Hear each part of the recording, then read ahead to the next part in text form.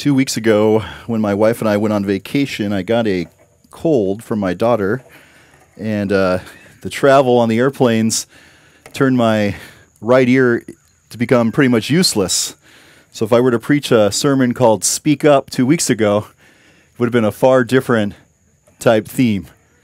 Today's theme for us, though, is an important theme, particularly for us as a church, but also for us as a community when we think about who we are and the many gifts that God has given us. There's a certain kind of responsibility that comes with that. And so with that in mind, let us pray together as we prepare to go to God's Word. Lord, we thank you on this morning that as we come into this place, we know we come here by invitation, and that invitation coming from your Spirit. And so as we have gathered here, as we've come, we pray, Lord, in the next few minutes as we hear from your Word, help us to truly hear that Word. Lord, quicken our understanding, that we might know what it is you have called us to, and that we might, through the power of the Holy Spirit, be made bold in the way that we are your witness to this world. Through this and in this, we pray this in Jesus' name. Amen. We return this morning to the book of Proverbs. This morning we actually turn our attention in the series to chapter 31. In the first part of 31, there is a section there that's attributed to a fellow named Lemuel. And Lemuel is sharing here at this proverb what he calls motherly wisdom, something that his mom had shared with him. And so I think even though it's not Mother's Day, kids, listen to your mothers. Proverbs chapter 1, verse 8 tells us not to forsake our mother's teaching, so it's in a good stead there. Our mothers can be a source of great wisdom for us, a great role model, an example, and their words can help us live a life of wisdom, a life that's not into foolish things. And I was thinking about college students going back this morning, and some going to college for the first time, and we're going to look at the last two verses of Lemuel's mother's teaching. But before we get to those two verses, it's interesting to note what she says to her son, this king. She says, "Be careful with the ladies and stay away from drinking." A good word, I think, as you prepare to go to college. How many kingdoms have been ruined by reckless relationships, and how many have been wrecked by substance abuse? But as we come to our particular two verses, we come to a text that David Hubbard will observe in this when he says, "Equity, not aggrandizement, is the first duty of leadership." And so Lemuel's focus is to be what we see in verses 8 and 9. So hear this word: "Speak up for those who cannot speak for themselves, for the rights of all who are destitute. Speak up and judge fairly. Defend the rights of the poor and the needy." This is the word of the Lord. Thanks be to God. Well, by the time we get to Proverbs chapter 31, this idea of a wise ruler, this one who's a king, who acts in righteousness, who does the right thing in the interest of God's people, it's not a new idea. In fact, Deuteronomy chapter 17, looking forward to that time when Israel would appoint a king, sets these words out about that king. It says they're supposed to make a copy of the law, and they're supposed to carry it with them at all times and review it regularly, because when they do so, those laws, those decrees, it's going to allow them to not consider themselves better than their fellow Israelites, and they will not turn from the law either to the right or to the left.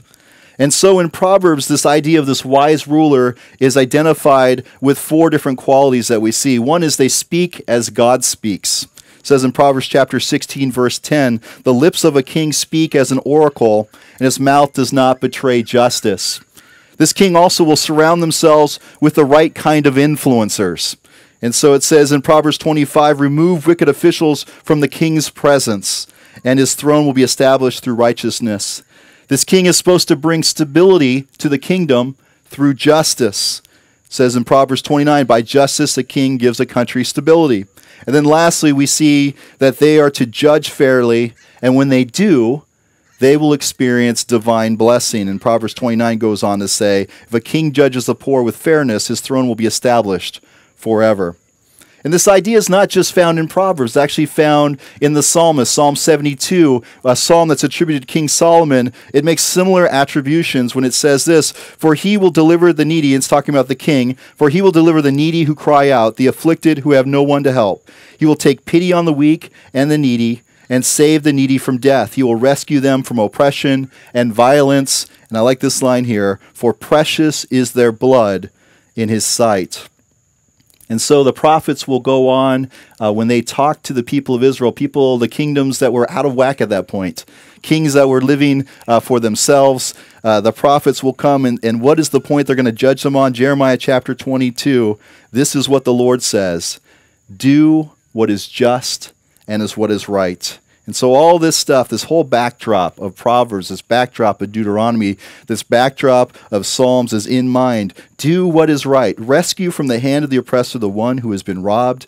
Do no wrong or violence to the foreigner, the fatherless, or the widow. And do not shed innocent blood in this place. And this is just a sample. This is just a sample, a small sample of the text that color in this picture of the powerful advocating on behalf of the poor. And that idea is well attested to in Scripture. It's God's stated expectation for leadership, for the leadership of his people, and for the ordering of this world. So let me ask this question. It's going to be rhetorical here. How is our nation's leadership doing? It was rhetorical. How's our local leadership doing? How's our leadership doing? As in you and I. This idea of social concern is consistent throughout Scripture. In the law, we see Exodus 22, Leviticus 23 and 25, Deuteronomy chapter 15 are all lists of places where the people were to live with a sense, an eye towards social responsibility. How do we care for one another? And in each of those lists, the vulnerable are always listed. The marginalized are always listed. The ones we might call weak and poor, they're always listed. And there's special attention given to them that they're not to be forgotten. Isaiah says this, and we get a picture of the heart of God on this issue. When Isaiah chapter 10, it says, woe to those who make unjust laws, to those who issue oppressive decrees, to deprive the poor of their rights and withhold justice from the oppressed of my people, making widows their prey and robbing the fatherless. What will you do on the day of reckoning, when disaster comes from afar? To whom will you run for help? Where will you leave your riches? And again in Malachi chapter 3, same theme, the prophets once again, against those who defraud laborers of their wages, who oppress the widows and the fatherless and deprive the foreigners among you of justice. Those are the ones that Malachi says the Lord will come and place on trial. And so the New Testament picks up the theme and saying, James chapter 1, religion that our God and Father accepts as pure, faultless as this, to look after orphans and widows in their distress. Paul talks about in Galatians 2 how the disciples had asked him to remember the poor, and the thing that he was very excited about, the thing that he was eager to do. And again in Acts chapter 6, when there was an issue in the church early on where people were being overlooked, certain populations were being overlooked, what happened? The apostles got together and prayed, and they gathered, and they appointed some to come and to take responsibility for that so that no one would be overlooked in that. In our world and in our church, in our lives, there's people that have no voice. And I think you already know this when we talk about this text, that it's not those who are physically unable to speak because they've been rendered mute by their physiology, but rather it's those who lack power altogether. Bruce Waltke, a scholar, writes about some of the scenarios that might shape why someone might become one without a voice here. He says they are socially and economically too weak to defend themselves against the rich and powerful. The poor may be defenseless against the powerful because they are too ignorant to counteract the obstructionist tactics of the legally savvy. We haven't seen anything like that, have we? They might be too inarticulate to state their case convincingly, and I put in parentheses here, or they just don't know the language, and so they can't give us or put up a defense for their case. They're too poor to produce proper evidence. They're too lowly to command respect. Or this one, the rich and powerful can bribe witnesses to accuse the poor falsely. Let me ask another question here, again rhetorical. In our nation and in our world, do we see anything like this going on? Do we see these kind of tactics that go on? Do we play these games? The wisdom of the text here, and if we can apply it locally, is that the powerful are to be a voice for the voiceless, that we're to be an advocate for those who have been marginalized. From the highest levels of power in our nation, all the way down to local leaders, if we want to be in the right according to this text, then we really need to hear what the Spirit is saying to us here. And of course, it'd be easy for us to pass this responsibility on to elected officials. It'd be easy for us to say to that person over there, they're in charge, they're the one who's responsible for this. There's a German scholar named Arndt Meinhold who says this, and I think he's right in this when he talks about the ones who are charged in Proverbs 31. He says, this charge is valid for each person in his or her sphere of activity. So we're not off the hook. So the question is here, how do we become an advocate for those who do not have a voice? And let me offer a few observations here. The first one is this. It comes from a study. I don't know if you've heard of the study. It was many, many years ago. The study was published. It was called From Jerusalem to Jericho. And what it was two Princeton psychologists, John Darley and Daniel Batson. They took inspiration from the parable of the Good Samaritan, so they set up a test in which they took students from the seminary and they put them in a room and they told them that they're going to have them make a presentation in another building across campus. And so some of those folks, they told them that the people in the other building, they need you to get there right away because they've been waiting for you. And others, they told them, don't worry about it, they're not ready for you yet, so take your time. And so various degrees of rush and hurry for these folks. Then they also took folks within the study and they said, I want you to come, all of you are going to speak about vocation and talk about kind of your call into ministry and leadership and stuff. And so they would go and prepare themselves to do a presentation on this idea of vocation. But to some of them, they said, but we want you to use that text from Luke's gospel, the parable of the Good Samaritan. You know, the one where the guy cares for the guy who's been beaten and left for dead at the hands of robbers. And so all these folks are going out. Some people are going fast, slow. Some are going with the Good Samaritan in mind. Some are going just off the top of their head what they're going to speak on. And here's what the study found as they were going along.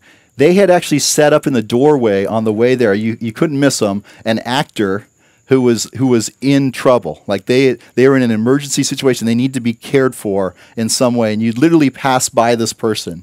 And they were going to rate the people's responses based on how they interacted with this person in need on the way to whatever the presentation was going to be. Here's what they found.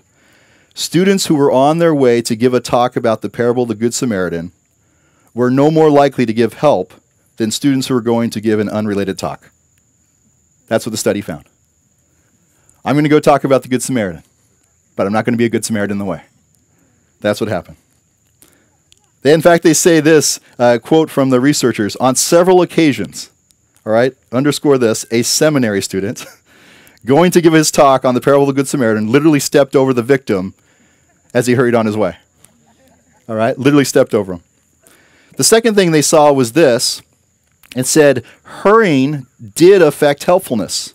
Students who were in a hurry were much less helpful toward the man in need compared to students who weren't in any rush to get to the other building.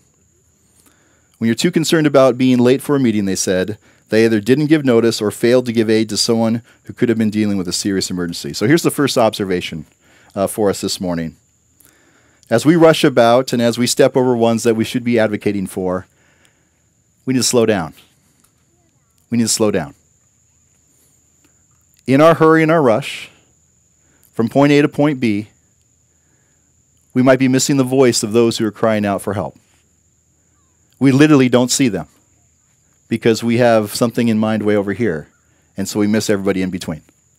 So the first observation, slow down. But you might be like, hey, Jimmy, there's times in life where I have to hurry. You don't know the job I work.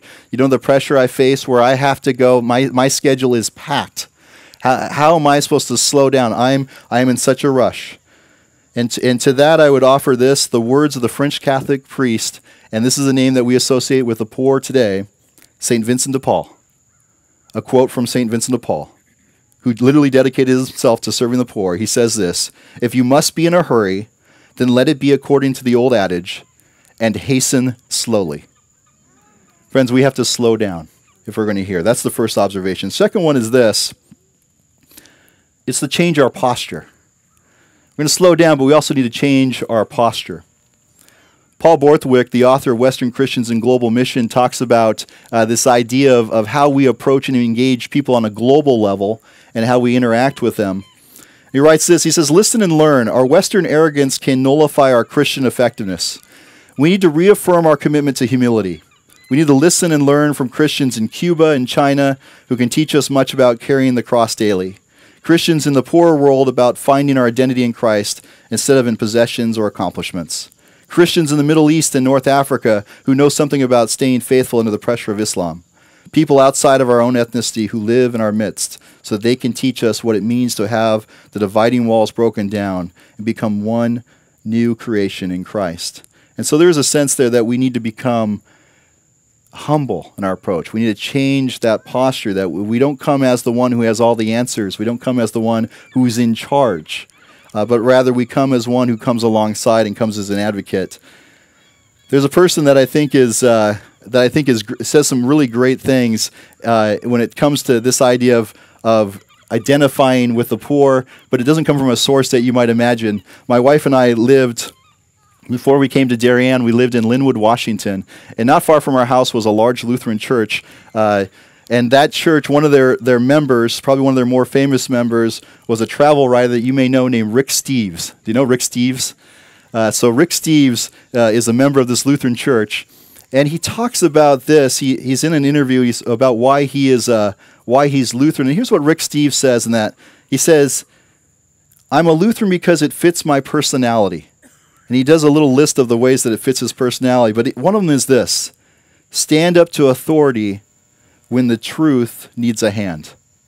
To stand up to authority when the truth needs a hand. And Rick Steves talks about his role as a travel writer as being this one who serves as a medieval court jester, that the king dispatches out to get in and amongst those who are in our communities and in our world that the king can't trouble themselves with.